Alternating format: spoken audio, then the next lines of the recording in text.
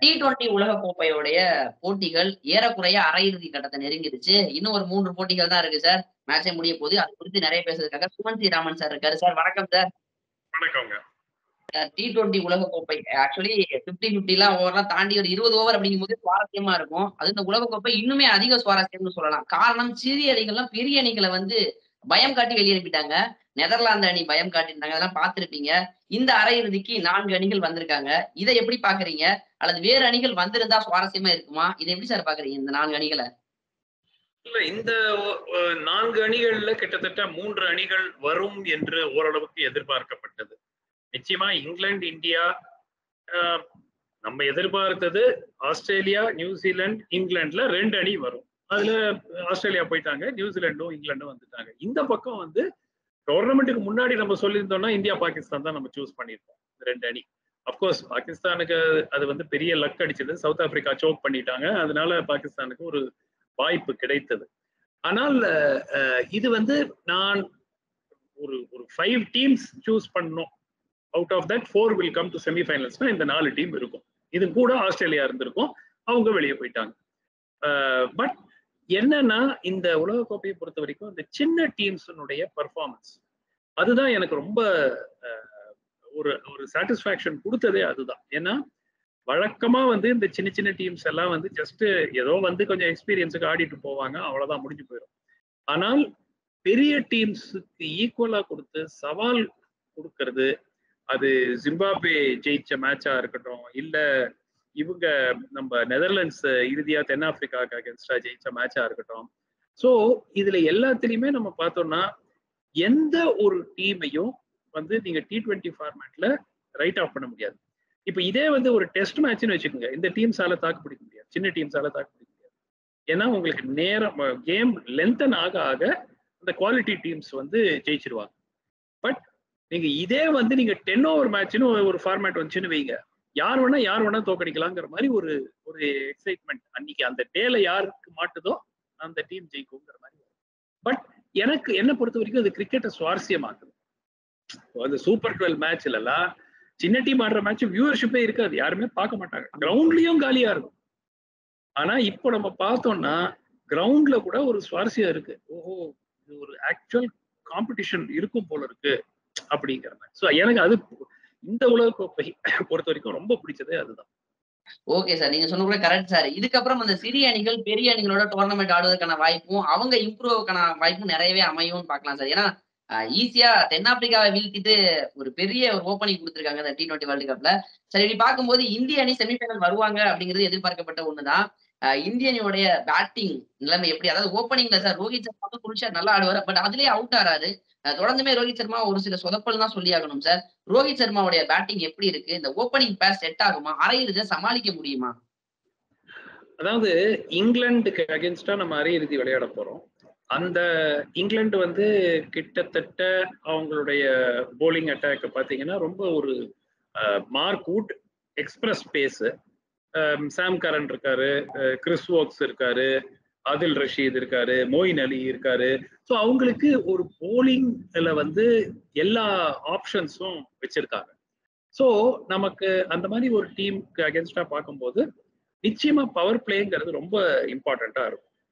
And எனக்கு என்ன ஒரு கவலைன்னா இந்த டோர்னமெண்ட்ல நம்ம எப்படியும் ஒரு ஓரிரு போட்டிகளை தவிர பெரும்பாலான போட்டிகள்ல இந்த பவர் பிளேல 1 விக்கெட் 2 விக்கெட் போயிடுது. ஸோ இது Virat Kohli is in great form. அதனால நம்ம நிறைய இஷ்யூஸ் எல்லாம் வந்து அவரால் சமாளிக்க முடியுது. சூர்யா ஆஃப்கோர்ஸ் கேட்கவே வேணாம், அவர் ஃபார்ம் ஆஃப் ஹிஸ் லைஃப்னு சொல்லலாம். அதனால அந்த 2 பேருடைய பிளேல வந்து மற்ற வீக்னஸஸ் அட் த டாப். ராகுல் வந்து 2 50s அடிச்சிருக்கலாம். அது ஒரு 50 வந்து நேற்று அடிச்சது வந்து இட்ஸ் ஆல்மோஸ்ட் ஒரு டெட் மேட்ச், ஏற்கனவே நம்ம குவாலிஃபை ஆன மேட்ச். ஸோ ராகுல் வந்து ஸ்டில் டோட்டலி கன்வின்சிங்கா இருக்காரா அப்படின்னாக்கா வெயிட் பண்ணி தான் பார்க்கணும். ரோஹித் சர்மா அவருடைய லீன் ஃபார்ம் வந்து இன்னும் அதே மாதிரி புவரா கண்டினியூ தான் ஆகுது. பட் 2 பேருமே high quality players. Maybe they are saving their best innings for semi-final final, தெரியாது இல்லையா? ஸோ அப்படி கூட நம்ம பாசிட்டிவா எடுத்துக்கலாம். ஆனால் நம்ம இந்தியன் பேட்டிங்கை பொறுத்த வரைக்கும் டவுன் தி ஆர்டர் நிறைய பேருக்கு இது வரைக்கும் வாய்ப்பே கிடைக்காம இருக்கிற மக்கள்லாம் இருக்கிறாங்க. போலர்ஸ்க்கெல்லாம் பேட் பண்ண சான்ஸே கிடைக்கல.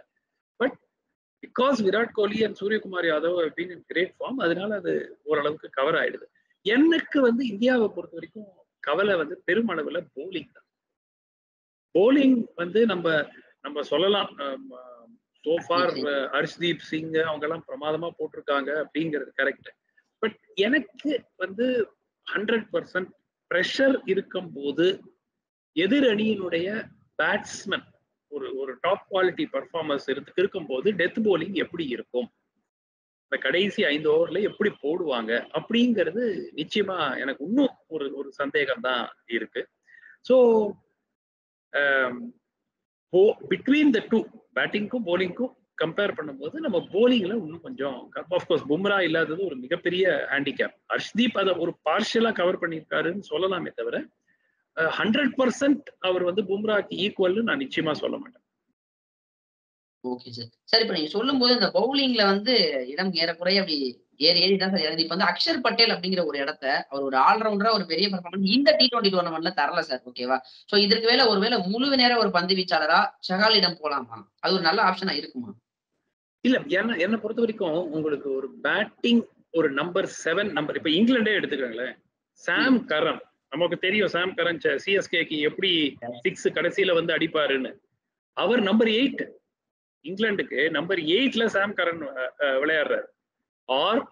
அவருக்கு அப்புறம் கிறிஸ் வோக்ஸும் கிட்டத்தட்ட ஒரு ஆல்ரவுண்டர் தான், அவரும் ஆல்ரவுண்டர் தான். நம்பர் 9 வரைக்கும் அவங்க பேட் பண்றாங்க. ஸோ பேட்டிங்கே ஆட முடியாது அப்படிங்கிறது வந்து பாத்தீங்கன்னா மார்க் வுட்டும் மேபி ஆதில் ரஷீதும் தான் ஒரு பியூர் போலர்ஸ் சொல்லலாம். அந்த டீம்ல 9 பேர் வந்து பேட்டிங் கேப்பபிள்.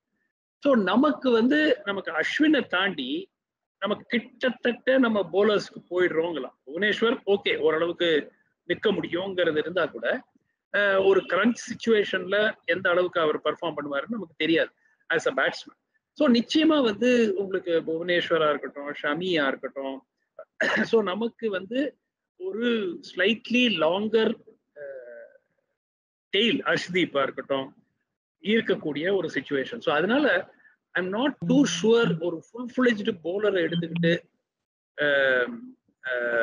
அக்ஸரை டிராப் பண்ணுவாங்களாங்கிறது எனக்கு டவுட் தான். Okay sir. இப்ப நீங்க சொன்னீங்க. இப்ப அக்ஷர் எடல் ஓகே, அக்ஷர் இருப்பாருன்னு சொல்லிக்கலாம். மேல வந்து இந்த தினேஷ் கார்த்திக்கு நிறைய வாய்ப்புகள் குடுத்தாங்க. T20 உலகக்கோப்பைக்கு முன்னாடி வரை ஒரு நல்ல நாக் ஆடினாரு. பட் T20 உலகக்கோப்பையில அதை செய்ய தவறிட்டாருன்னு சொல்லலாம் சார். இப்ப வந்து கடைசியா ரிஷப் பண்ட்டுக்கு ஒரு வாய்ப்பு தரலாம். ஒரு லெஃப்ட் ஹேண்ட் பேட்டருமே இருந்தா நல்லது அப்படின்னு குடுத்தாங்க. ரிஷப் பண்ட் அதை சரியா பயன்படுத்திக்கல சார். அது ஒரு ஜிம்பாப்வே டீம்ல நல்லா பயன்படுத்தியிருக்கலாம். இப்ப அந்த ரிஷப் பண்டோட இடம், ரிஷப் பண்ட தொடருவாங்களா? மேபி ஒரு லெஃப்ட் ஹேண்டர் அப்படிங்கிற ஒரு முன்னிலையில, இல்ல தினேஷ் கார்த்திக்கு வாய்ப்பு கொடுத்தது சரியா இருக்குமா? யாரு சார் பிளேயிங் 11ல இருப்பா? இல்ல, ஒரு டீம்னுடைய பேலன்ஸுக்கு ஒரு லெஃப்ட் ஹேண்டர்ஸ் ரைட் ஹேண்டர்ஸ் மாறி மாறி இருந்தா நல்லா இருக்கும். ஆனால் ஒரு காலத்துல உங்களுக்கு தெரியும் கௌதம் கம்பீர், சௌரவ் கங்குலி, யுவராஜ் சிங், இந்த மாதிரி நிறைய லெஃப்ட் ஹேண்டட் பேட்ஸ்மேன் டாப் ஆர்டர்ல இருந்தாங்க. ஆனால் அது மாறி மாறி மாறி இப்போ வந்து கிட்டத்தட்ட லெஃப்ட் ஹேண்டர்ஸுக்கு ஒரு பஞ்சம் ஆயிடுச்சு. அதனால உங்களுக்கு ரிஷப் பந்துக்கு ஒரு வாய்ப்பு கொடுக்கலாம். ஆனால் ஒரு பினிஷிங் சிச்சுவேஷன் அப்படின்னு தினேஷ் கார்த்திக்கு ஒரு வாய்ப்பு கிடைக்கல. ஒரு மேட்ச்ல 10வது ஓவர்ல வந்து பேட் பண்ற வேண்டிய ஒரு சூழல் இருக்குது. ஸோ அவர் வந்து ஒரு பினிஷரா அந்த டீம்ல இருக்காரு. கடைசி ஒரு 2 ஓவர் 3 ஓவர்ல ஒரு குவிக்கா ஒரு 30-40 25-35 ரன்ஸ் இன் 2 ஓவர்ஸ் அடிக்கிறதுக்கு தான் அதுதான் அவருடைய ரோல். ஸோ அந்த மாதிரி சிச்சுவேஷனும் அவருக்கு வரல. என்ன பொறுத்த வரைக்கும் I would possibly think of going with Dinesh Karthik. ஏன்னா ஒன்னு சாலிட் விக்கெட் கீப்பர், அது ஒண்ணு. ரெண்டாவது அந்த பினிஷிங் எபிலிட்டி அவர் பல முறை கரண்ட் சிச்சுவேஷன்ல டெமான்ஸ்ட்ரேட் பண்ணியிருக்காரு. ஸோ அந்த மாதிரி உங்களுக்கு ஒரு ஸ்பெஷலிஸ்ட் உங்களுக்கு தேவை. இன்ஃபேக்ட் ஹார்திக் பாண்டியா ஜெயிச்சு கொடுத்த அந்த மாதிரி ஒரு 3 ஓவர் 2 ஓவர்ல ஜெயிச்சு கொடுத்த மேட்சஸை விட தினேஷ் கார்த்திக் அதிகமா அட்லீஸ்ட் ஐபிஎல் எல்லாத்தையும் சேர்த்து பார்த்தீங்கன்னா பண்ணியிருக்காரு. ஸோ நிச்சயமா வந்து அதற்கு ஒரு வெயிட்டேஜ் கொடுத்து my preference would be for Dinesh Karthik. Okay sir. இப்ப சொன்னீங்க தினேஷ் கார்த்திக் வந்து ஒரு ஃபினிஷர் ரோல். அவர் அந்த ஃபினிஷர் ரோல் ஆடும்போது சரியா பண்ணுவாரு அப்படின்னு சொன்னீங்க. பட் நம்மளுடைய ஃபினிஷரா ஹர்திக் பாண்டியா கடந்த காலங்கள்ல இருந்திருக்காரு நெறைய போட்டிகள். இந்த T20 உலகக்கோப்பையில அதையும் அவர் செய்ய தவறாரு. பேட்டிங்ல ஒரு பெரிய லெவல் போ முடியல. ஒரு பாகிஸ்தானோட ஒரு நல்ல நாக் ஆனாரு. நேத்து ஒரு சிறிய ஒரு பார்ட்னர்ஷிப் போடுறாரு. ஆனா டெவலப் பண்ணி பினிஷ் பண்ண மாட்டாரு. விராட் கோலி பினிஷ் பண்றாரு. சூரியகுமார் யாதவ் பினிஷ் பண்றாங்க. இப்படி இருக்கும்போது செமி ஃபைனல், ஃபைனல்ல நம்ம வந்து இந்த மிடில் ஆர்டர நம்பி போலாமா? இல்ல அந்த டாப் ஆர்டர்ல இருக்க ஒருத்தர் தான் அணிய காப்பாத்தணும்னு நெனைக்கிறீங்களா? இல்ல இந்த பர்டிகுலர் டோர்னமெண்ட் பொறுத்த வரைக்கும் நம்மளுடைய அந்த டிபெண்டன்ஸ்ங்கிறது அவங்க அடிக்கிறாங்க. அதுக்கப்புறம் அடுத்த ஆளுக்கு வாய்ப்பு கிடைக்கல இல்ல. ஸோ ஓவர் வாய்ப்பு கிடைச்சாலும் 2 ஓவர் 3 ஓவர் 4 ஓவர் தான் கிடைக்குது. ஸோ அதனால நம்ம சொல்ல முடியாது. பட் விராட் கோலியும் சூரியகுமார் யாதவும் டெஃபினட்டா இந்த கீ பிளேயர்ஸ் ஆக பேட்டிங்ல இருக்க போறாங்கிறதுல வந்து எந்த விதமான ஒரு சந்தேகம் இல்லை. விராட்டை பொறுத்த வரைக்கும் அவருக்கு நிச்சயமா வந்து அந்த மோட்டிவேஷன் எல்லாமே திரும்பி வந்துருச்சு. ஃபுல்லா மோட்டிவேஷன் எப்பவுமே போல, பட் அந்த ஃபார்ம் போனது ஃபுல்லாவே திரும்பி வந்துருச்சு. ஸோ நிச்சயமா வந்து அவர் அதை கண்டினியூ பண்ண விரும்புவாரு. சூரியகுமார் யாதவுக்கு ஒரு ஒரு கிரேட் ஆப்பர்ச்சுனிட்டி. ஸோ அவரை ஃபுல்லா கம்ப்ளீட்டா as a permanent place establish பண்ணிக்கிறதுக்கு இந்த மாதிரி ஒரு வாய்ப்பு. ஸோ நிச்சயமா வந்து அவருக்கும் அவங்க 2 பேரும் they form the pillars now. அது மாறலாம், பட் டெஃபினட்டா நமக்கு பேட்டிங்ல கிட்டத்தட்ட 4 பில்லர்ஸ் இருக்காங்க. பட் அதுல ராகுலும் ரோஹித்தும் ரெகுலரா ஃபயர் ஆகல அப்படிங்கிறதுனால we are dependent on these two. Hardik at number 5 அது வந்து யூனோ ஐடியலி ஹார்திக் நம்பர் 6 இருந்தா நல்லா இருக்கும். இன்னும் ஒரு ஒரு ஒரு டாப் ஆர்டர் பேட்ஸ்மேன் இருந்தா. பட் நமக்கு அந்த மாதிரி ஆடக்கூடிய நபர்கள் இல்ல. அவர் இல்லைன்னா கூட ரிஷப் பந்த் தான் கொண்டு வருவாங்க. ஹார்திக் நம்பர் 6 புஷ் பண்ணா கூட ரிஷப் பந்த் தான் நம்பர் 5 வருவார். ஆமா. சோ அதனால அது ஒன்றும் பெரிய ஒரு ஒரு டிஃபரன்ஸா கொண்டு வராது. Because we don't have a specialist number 5 batsman இல்ல. சோ அதனால இந்த T20 வேர்ல்ட் கப்பை பொறுத்த வரைக்கும் this is probably the ideal combination. Okay sir. இப்ப சொல்லிட்டு இருந்தோம் செமி ஃபைனல்ல இங்கிலாந்து கூட மோத போறோம். எந்த கிரவுண்ட் பார்த்தா அடிலைடு. அடிலைடு வந்து விராட் கோலி ஹோம் கிரவுண்ட்னு சொல்லலாம். அந்த அளவுக்கு வந்து ரெக்கார்ட்ஸ் வச்சிருக்காரு. இப்ப இங்கிலாந்து அணி விராட் கோலியை கட்டுப்படுவதற்கு ஏன்னா இங்கிலாந்துல போய் ஸ்ட்ரகிள் ஆயிருக்காரு விராட் கோலி. அதே இடத்துல ப்ரூவும் பண்ணியிருக்காரு சார். எந்த அளவுக்கு விராட் கோலிக்கு சவாலா இருக்கும்? இந்த அரையிறுதியில விராட் கோலி எப்படி செயல்பட நினைக்கிறீங்க? எதுக்காக கேட்கிறோம்னா, அரையிறுதியை நம்ம வீழ்த்திட்டோம் அப்படின்னா, ஃபைனல்ல யாரை எதிர்கொண்டா இந்திய அணிக்கு எளிதாக இருக்கும் கோப்பையை வெல்வதற்கு? இல்ல என்னை பொறுத்த வரைக்கும் அரையிறுதியை முதல்ல ஜெயிக்கணும். அதுதான் எனக்கு எனக்கு இங்கிலாந்து மேல ஒரு கவலை. ஏன்னா அவங்க வந்து ஒரு பேட்டிங்ல கிட்டத்தட்ட நம்பர் 9 வரைக்கும் எல்லாரும் அடிக்கக்கூடிய. சோ உங்களுக்கு ஜாஸ் பட்லரா இருக்கட்டும், அலெக்ஸ் சேல்ஸா இருக்கட்டும், டேவிட் மலான் ஆடுவாரா ஆட மாட்டாரா தெரியல, இன்ஜுரி. அதுக்கப்புறம் நம்ம அவர் பேர் என்ன, நம்ம பென் ஸ்டோக்ஸா இருக்கட்டும், இல்ல மோயின் அலியா இருக்கட்டும், சாம் கரனா இருக்கட்டும், ஹாரி புரூக்கா இருக்கட்டும், லியம் லிவிங்ஸ்டோனா இருக்கட்டும். ஸோ எல்லாருமே வந்து அடித்து போட்டியை ஒரு திசை திருப்பக்கூடிய நபர்கள். யூஸ்வலா அந்த மாதிரி ஒரு டீம்ல ஒரு 4 பேர் 3 பேர் 4 பேர் பேட்டிங் லைனப்ல இருக்கலாம். கிட்டத்தட்ட 5-6 பேர் those who can change the match in maybe 5 overs. So அந்த மாதிரி ஒரு டீம் அது. அதனாலதான் நான் முதல்லயே சொன்னேன், நமக்கு போலிங்க தான் எனக்கு கவலையா இருக்கு. இங்கிலாண்டை எப்படி ரெஸ்ட்ரிக்ட் பண்ண முடியும்? நீங்க பவர் பிளேல நீங்க 2 பட்லரையும் ஹேல்ஸையும் தூக்கலன்னா then we will be in difficulty during the இது. அதே மாதிரி நம்ம என்ன அடிச்சாலும் 200 அடிச்சிட்டோம்னு வைங்க, இங்கிலாந்து கேன் சேஸ் இட். அதுதான் இதுல ஏன்னா அவங்க கிட்டத்தட்ட நம்பர் 10 வரைக்கும் பேட் பண்றாங்க. ஸோ அதனால என்னை பொறுத்த வரைக்கும் நான் வந்து ஃபைனல்ல போனா யாரு நல்லா இருக்கும்ங்கிறத விட முதல்ல நம்ம இங்கிலாந்து மேட்சை ஜெயிக்கணும். ரெண்டாவது ஐ மீன் இந்த இங்கிலாந்து மேட்சை பொறுத்த வரைக்கும் it may be a better idea to chase. அது ஒரு ஐடியாவா இருக்கலாம். பட் ஆப்வியஸ்லி கண்டிஷன்ஸ் ஆர் என்னவா இருக்கும் அப்படிங்கறத பொறுத்து. ரெண்டாவது இறுதி போட்டியில போனாக்கா டெஃபினட்டா I would prefer to play New Zealand. 100% I would prefer to play New Zealand. ஏன்னா ஏற்கனவே பாகிஸ்தான் ஆடி ஒரு மறக்க முடியாத ஒரு போட்டியில தோக்கடிச்சிட்டோம். 2 வாட்டி அதே மாதிரி ஹிஸ்டரி ரிப்பீட் ஆகும் அப்படிங்கிறதுக்கு எந்த விதமான ஒரு உத்தரவாதம் கிடையாது. ஸோ என்ன கேட்டாக்க அவங்களுடைய மோட்டிவேஷன், ஏன்னா நேற்று மேத்யூ ஹேடன் அவங்க ட்ரெஸ்ஸிங் ரூம்ல பேசுறது வீடியோ வந்துச்சு. அதுல அவர் சொல்றாரு, எல்லாரும் நம்ம வீட்டுக்கு போயிட்டோம்னு நினைச்சாங்க, ஆனா நாம நிக்கிறோம், யாருக்குமே நம்மள விளையாட விருப்பம் இல்லை பாருங்க. இப்போ நம்ம டோர்னமெண்ட் விட்டே போயாச்சுன்னு கணக்கு போட்டாங்க அவங்க அப்படின்னாரு.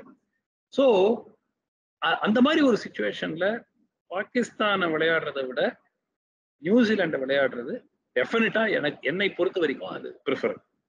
நியூசிலாந்த கூட்டு வந்து இந்த மேட்ச் ஜெயிச்சு கப்பு வாங்கணும் சார். ஏன்னா எல்லாம் இந்திய ரசிகர்கள் அப்படிதான் நினைப்பாங்க சார். ஏன்னா 2 முறை அவர்களிடம் வாங்கின அடி இன்னும் மறக்க முடியாத அப்படியே இருக்கிறது நியூசிலாந்திடம். ஆமா, இல்ல என்ன பொறுத்த வரைக்கும் ஃபைனலுக்கு போய் அப்படி ஜெயிக்கலன்னா கூட நியூசிலாந்து கிட்ட போனாக்கா அது பரவாயில்ல.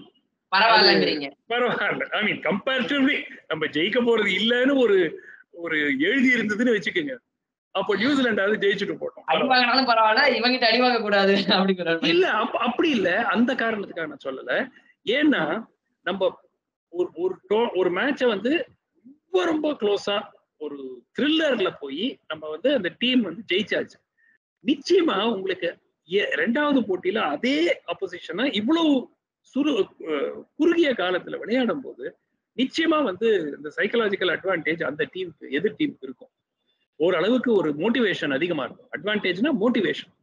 எப்படியாவது நம்ம we should win this one. போன வாட்டி கோட்டை விட்டுட்டோம், இந்த வாட்டி எப்படியாவது ஜெயிக்கணுங்கிற அந்த ஃபீலிங் பாகிஸ்தான்கிட்ட இருக்கும். ஸோ அதனால ஐடியல் ஃபர்ஸ்ட் இங்கிலாண்டை தோக்கடிக்கணுங்க, அதுக்கப்புறம் அதெல்லாம் பேசலாங்க. இங்கிலாந்து வந்து ரொம்ப டஃப் மேட்சுங்க. அது வந்து ரொம்ப நல்லா, இன்ஃபேக்ட் ஆனஸ்டா நீங்க பெஸ்ட் T20 டீம் இந்த டோர்னமெண்ட்னா இங்கிலாந்து தான். அவங்க அப்கோர்ஸ் தனரி கடைசி நாள்ல குவாலிஃபை ஆனாங்கிறது வேற. அது வந்து இதுக்கு மழை காரணம். ஒரு மேட்ச் ஆஸ்திரேலியாவுக்கு அகேன்ஸ்டா வாஷ் அவுட் ஆயிடுச்சு. ஒரு மேட்ச் டக்வர்த் லூயிஸ்ல தோக்க வேண்டிய ஒரு சூழல் ஆயிடுச்சு மழையில. அதனால இல்லாட்டி அவங்க ஈஸியா குவாலிஃபை பண்ணி வந்திருப்பாங்க. எனக்கு இங்கிலாந்து ஃபைனலுக்கு வந்துட்டாங்கன்னா அவங்க திருப்பி ஜெயிக்கிறதுக்கும் வாய்ப்பு. ஒரு வேளை நம்மள தோக்கடிச்சு வந்தாங்கன்னா they can potentially win. ஏன்னா அந்த ஒரு ஃபியர்சம் பேட்டிங் லைனப் அவங்க கிட்ட இருக்கு. ஓகே சார், சொன்னீங்க. இப்ப அடிலட் கிரவுண்ட்ல இந்த பவுலர்ஸ நம்ப முடியாத சிச்சுவேஷன் தான் இருக்கு இந்தியன் அணியை பொறுத்த வரைக்கும். அப்ப மேபி சேசிங் பண்றதுதான் பெட்டர் அப்படின்னா, ஐ மீன் அவங்கள வந்து பவர் பிளேல ஒரு 2, 3 விக்கெட்டுகள் எடுத்துட்டோம் அப்படின்னா, அந்த ஒரு 6ல இருந்து 12 ஓவர் வரைக்கும் ரன் ரேட்ட குறைக்க முடியும். ஒரு 160, 170ல சுருட்ட முடியும். இப்ப பவர் பிளேல சப்போஸ் விக்கெட்ஸ் விழலன்னா அஸ்வின் அது போன்றவரை மாற்றி யூஸ் பண்ணலாமே சார். இந்த டோர்னமெண்ட் பண்ண மாட்டாங்க. இல்லைங்க, அதாவது அஸ்வின் நீங்க பாத்தீங்கன்னா போன மேட்ச விட்டுட்டீங்கன்னா அதுக்கு முன்னாடி இருந்த மேட்ச்ல எல்லாம் கொஞ்சம் எக்ஸ்பென்சிவ். ஒரு ஓவர்ல 2 6 3 6 ஏதோ அடிச்சாங்க ஒரு மேட்ச்ல, ஞாபகம் இருக்கு. பட் என்னன்னா உங்களுக்கு அவர் வந்து ஒரு விக்கெட் டேக்கிங் ஆப்ஷனா ப்ரீவியஸ் மேட்சஸ்ல, கடைசி மேட்சை விட்டுடுங்க, அது அந்த மேட்சை முன்னாடி பெரிய விக்கெட் டேக்கிங் ஆப்ஷனா அவர் இல்ல. ஆக்சுவலா பாத்தீங்கன்னா செஹல் ஓரளவுக்கு ஒரு wicket taking option. But team வந்து பேலன்ஸுக்காக அவங்க Ashwin plus his additional batting ability, so அதுக்கு எல்லாத்துக்கும் சேர்த்து அஸ்வினை வச்சிருக்காங்க. பட் என்னை பொறுத்த வரைக்கும் அவரை பவர் பிளேல எக்ஸ்போஸ் பண்ண முடியுமா? It's Worth a Gamble. ஏதாவது ஒரு ஓவர் கொடுத்து என்னதான் நடக்குதுன்னு பார்ப்போம். But England also left handers கம்மி. பெரும்பாலான batsman are right handers accept Moeen Ali and lower down the order காரன். அவங்க அந்த லெவல்ல தான் உங்களுக்கு வராங்களே தவிர உங்களுக்கு டாப் ஆர்டர்ல ஃபுல்லா அது பட்லரா இருக்கட்டும், ஹேல்ஸா இருக்கட்டும், மலானா இருக்கட்டும், பெரும்பாலான ரைட் ஹேண்டட் பேட்ஸ்மேன். ஸோ அதனால அஸ்வினுடைய இம்பாக்டும் எந்த அளவுக்கு இருக்கும்னு எக்ஸ்பெக்ட் பண்ண முடியாது. Okay sir. ஆக மொத்தம் செமிஃபைனல்ல சேசிங் பண்றதா நல்லது இந்தியாவுக்கு. ஒரு சுலபமா இருக்கும் அப்ப நீங்க சொல்லியிருக்கீங்க. இந்தியா சுலபமா இருக்கும்னு நான் சொல்லல. சுலபமா இருக்கும்னு சொன்ன மாதிரி சொல்லாதீங்க. பேட்டிங் ஃபர்ஸ்ட விட சேசிங் ஓரளவுக்கு இந்த இங்கிலாந்து அணிக்கு எதிராக பெட்டரா இருக்குமோ அப்படிங்கிறது. Okay sir. அன்றைய போட்டியில என்ன நடக்குது, இந்தியா டாஸ் வின் பண்றாங்களா, என்ன நடக்குதுன்னு பொறுத்து பார்ப்போம் சார். இந்தியால இருக்க பலம் இதுதான், பலவீனம் இதுதான் இவ்வளவு நேரம் சொன்னீங்க. நன்றிகள் சார். செமிஃபைனல் நடக்குதுன்னு அன்னைக்கு சந்திப்போம் சார். இவ்வளவு நேரம் ரொம்ப நன்றிங்க, வணக்கம். தேங்க்யூ.